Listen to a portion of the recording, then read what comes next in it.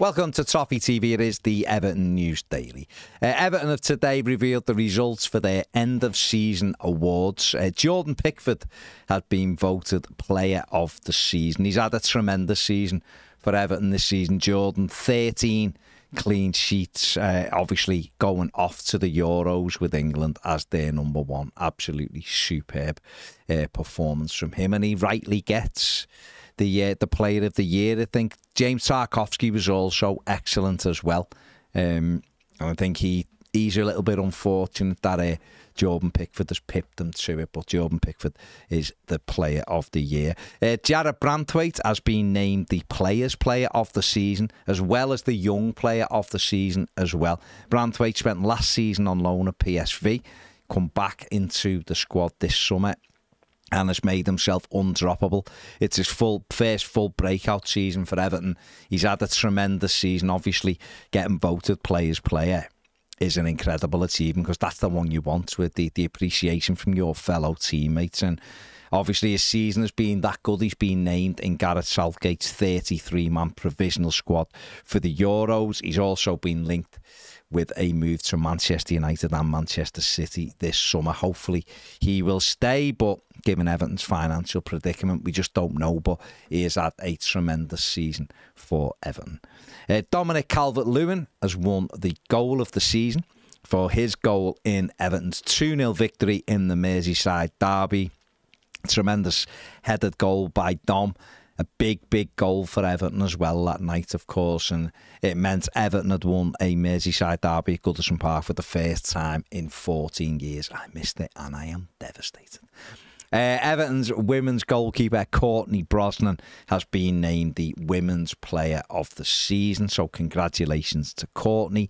And Jensen Metcalfe has won the Academy Player of the Season. He's had an excellent season, Paul Tate said. Also been involved in some Everton squads as well this season, been training with the first team for a large part of it. And who knows, maybe he can step up. I'm sure he'll be looking forward to pre-season and getting in amongst the first team and maybe getting some game time. So we'll have to wait and see what happens with Jensen. But congratulations to him. Everton are reportedly considering a bid for Benfica midfielder Florentino Luis this summer. The Portuguese 24-year-old has a €120 million release clause. However, Benfica are thought to be open to him leaving. Everton have tracked him for a while, inquired about him in the January market. He won't be going for anything like that, so that figure is obviously a crazy one. It's those big release fees that these Portuguese and Spanish teams tend to have in their contracts, but yeah, reportedly they are open to Luis moving. Everton, it is the story goes, are looking for a replacement for Amadou Onana, who is expected to leave the football club this summer. Everton have reportedly set an asking price of around £80 million for defender Jarrad Branthwaite. Spoke about him before, was named the double Player of the Year for Everton.